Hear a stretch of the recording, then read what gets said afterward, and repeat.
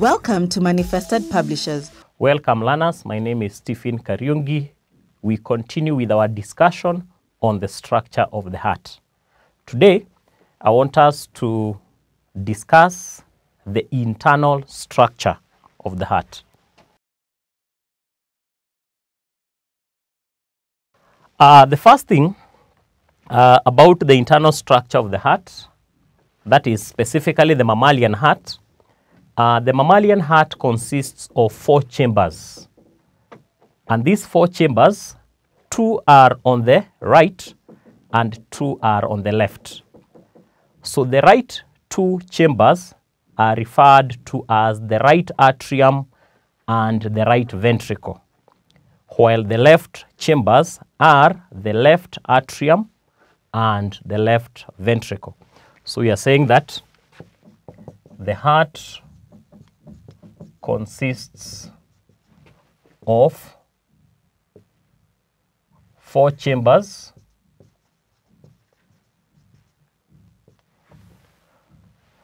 that is right atrium and right ventricle. Those ones are on the right side, and left atrium and left ventricle.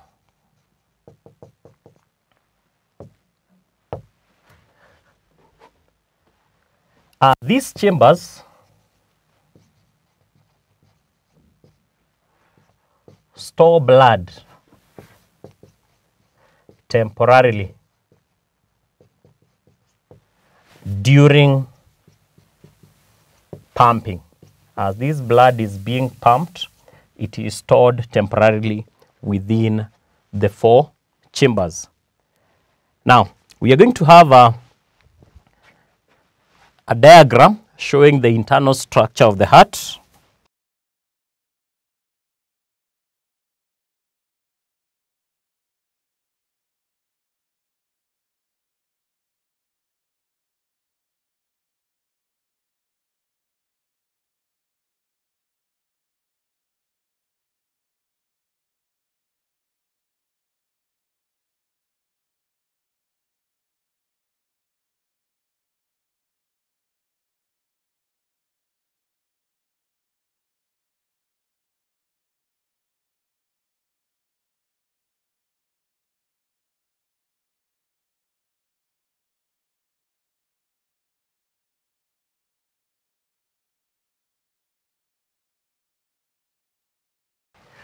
So we have the internal structure of the heart, and basically what we are going to do, we are going to label the parts.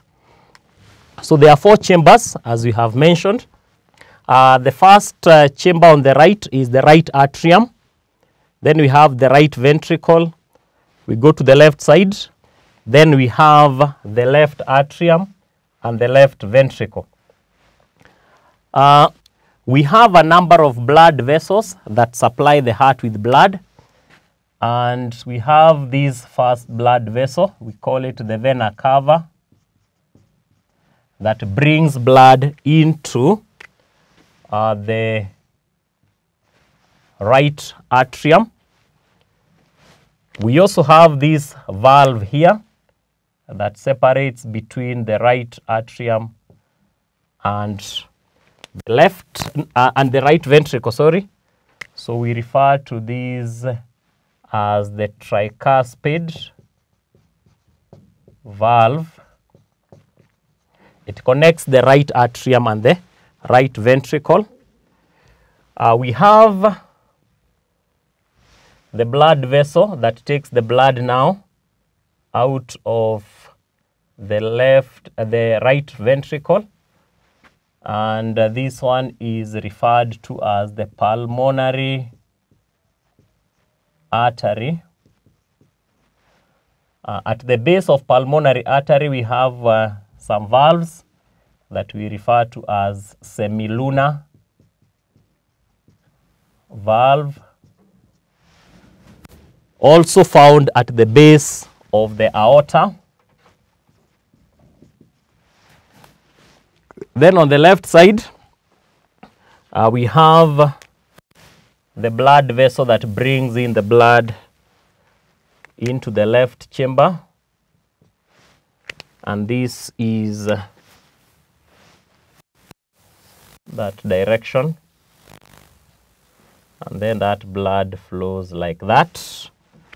So this blood vessel is the pulmonary vein. Then we have in between the right side and the left side of the heart, we refer to this part as the septum. Also, it's worth noting that on the right ventricle, compared to the left ventricle has thicker muscles, or has a more muscular wall.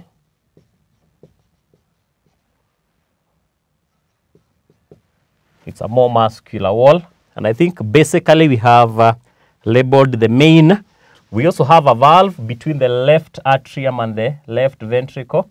This one we refer to it as bicuspid valve. And basically that is the internal structure of the heart. That is the internal structure of the heart. So the blue arrow shows the deoxygenated blood, which is on the right side of the heart, and the black arrow shows the oxygenated blood. So we can also label that. This arrow shows oxygenated blood, and this other arrow here shows deoxygenated.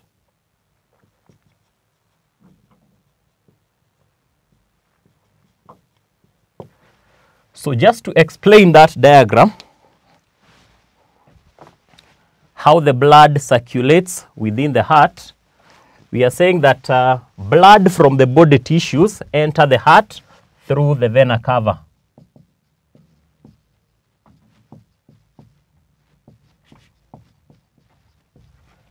Enter the heart through the vena cava, which is the main vein. It then flows into the right atrium, then into left atrium via tricuspid valve. Via tricuspid valve that prevents backflow. That prevents backflow of blood. It prevents the blood from flowing back to the right atrium. Then blood is then pumped by the right ventricle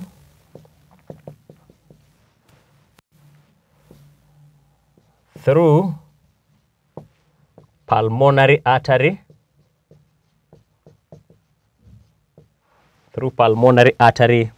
to the lungs, for oxygenation. So this blood here, just to indicate, is heading to the lungs.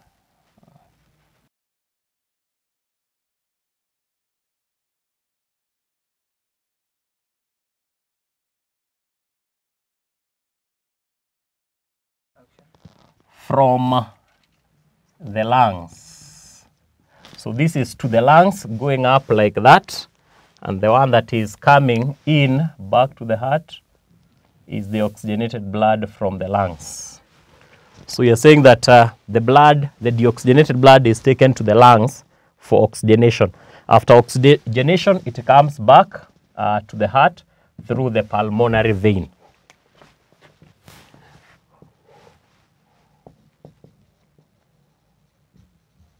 Oxygenated blood flows back to the heart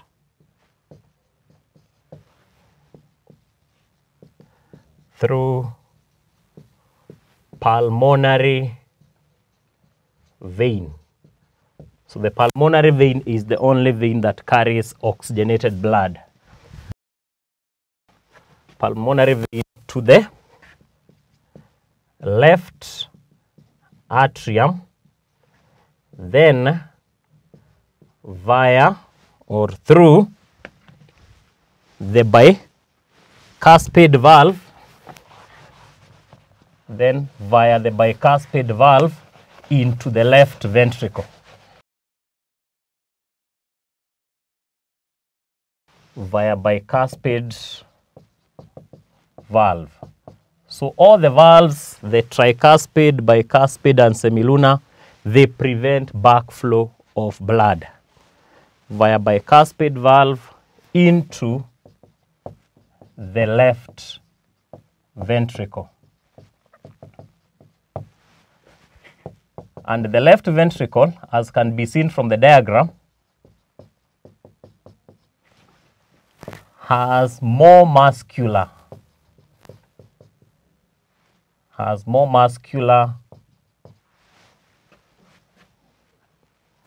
walls compared to the right ventricle, has more muscular walls because they pump blood to all parts of the body. To all parts of the body at a higher pressure.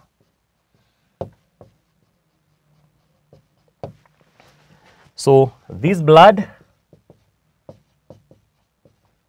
gets out of the heart through semilunar valves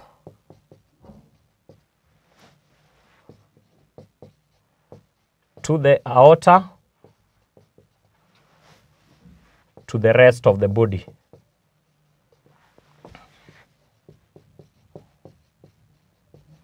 So that generally shows how the blood enters the heart when it is deoxygenated through the vena cava, the right atrium, right ventricle, then out of the heart through the semilunar valves, pulmonary artery to the lungs, and then it comes back from the lungs through pulmonary vein, the left atrium. This now on this side is oxygenated. The left ventricle, which is more muscular than the right ventricle, because this one pumps the blood to all body parts through the semilunar valves and finally the aorta. So basically that diagram shows the structure or the internal structure of the heart. The right side has deoxygenated blood, the left side has oxygenated blood. The two bloods do not mix because the wall is separated, or the two sides are separated by a wall that is known as the septum, that makes sure that deoxygenated and oxygenated blood do not mix. So from there we'll have an assignment.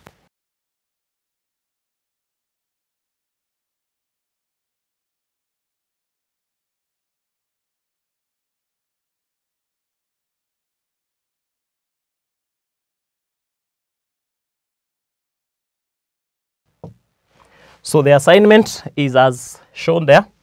The first question, explain why A, oxygenated and deoxygenated blood do not mix, that is in the heart. And B, muscles of the left ventricle are thicker than those of the right ventricle. And question number 2, state the role of pulmonary artery and pulmonary vein. So we'll stop there for now. See you next time. Goodbye.